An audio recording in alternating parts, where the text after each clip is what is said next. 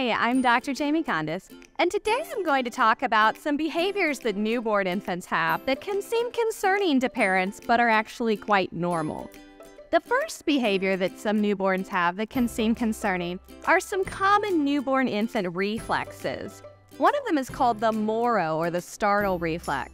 This is something that newborn infants do when they are startled, or when you kind of gently pull on their arms or legs and they flail their arms in the air and they kind of twitch for a second. This is normal, as long as it only happens, once when they are startled. Another reflex that newborns have is a sucking reflex. Newborns will suck on just about anything. They'll obviously suck on a bottle, or when they're breastfeeding, they'll suck on a pacifier, but they'll even suck on other things like their blanket, or their own arm, or their own hand.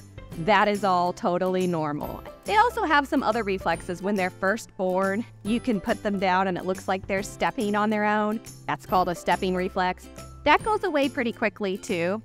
Another thing that newborn infants do is have the hiccup. This is very common. In fact, some of you may remember even the baby having hiccups while you were pregnant. They can have them in utero. Sometimes they can have them for quite a long period of time. The time to call your doctor would be if it seems like it's interfering with their feeding or causing them a lot of distress.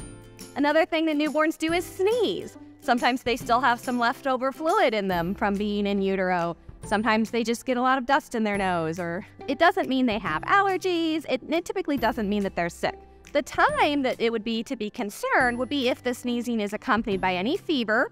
Again, we get worried with newborns if they have a fever above 100 degrees, or if they have other concerning signs like they're having vomiting or diarrhea or respiratory problems like cough or trouble breathing.